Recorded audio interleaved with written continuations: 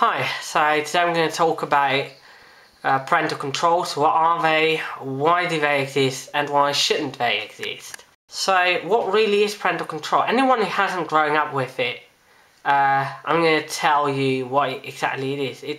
I'm talking about programs, applications, and so-called features which allow parents to restrict the use of a particular device by their children. All that allows them to use that device, typically a phone, to see where the child is, or a combination of the two. Why do these programs have to exist in our current world then? Well, because we believe that children are incapable of regulating themselves. They can get lost at any time, they can find something that they, should we say, shouldn't see. What is that, by the way? I'm thinking that doesn't exist, things that a child shouldn't see. So parents, in other words, think that the children need to be protected from outside influences. Now, why are these outside influences that they're talking about, why are they dangerous? Well, because children have not learned to regulate themselves in this day and age.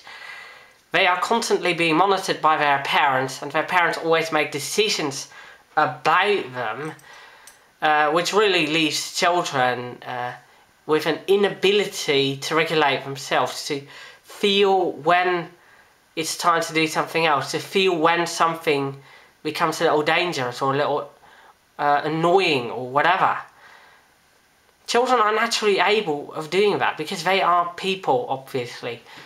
They are very similar to adults, except that they don't have the experiences yet of life, and they should be able to gain them. Probably sort of segued in it, but that is part of the reason why parental control shouldn't exist.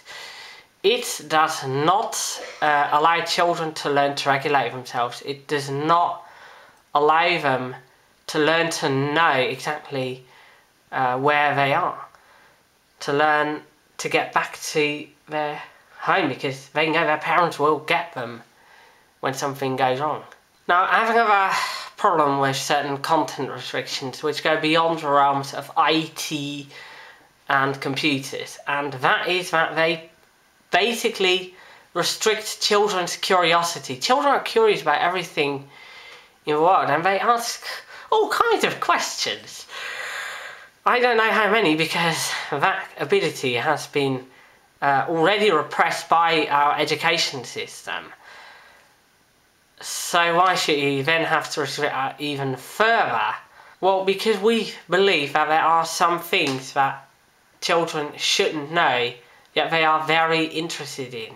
That's why. That's the only reason. Because we believe that certain information is dangerous to children. Now, there are some objectively dangerous things, but giving out information to people is the way to actually prevent people from doing certain irresponsible things, to allow people, including children, to learn to be responsible and self-reliant. So what should you, as a parent, do instead of parental control? Well, the answer is equally simple. Parents should talk to their children about what they have learned every day, about what they have come across that time, and especially when the child comes to them and tells them about something, take them seriously, talk about it in a neutral, perhaps even a positive way, rather than trying to think, oh no, that is definitely not great for him or her,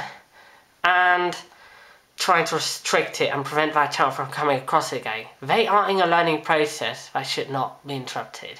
See you next time. Bye. I hope you've enjoyed this video. If you do, please give a thumbs up and share this video with all your friends, and perhaps consider subscribing to my channel. Thank you, and I'll see you next time.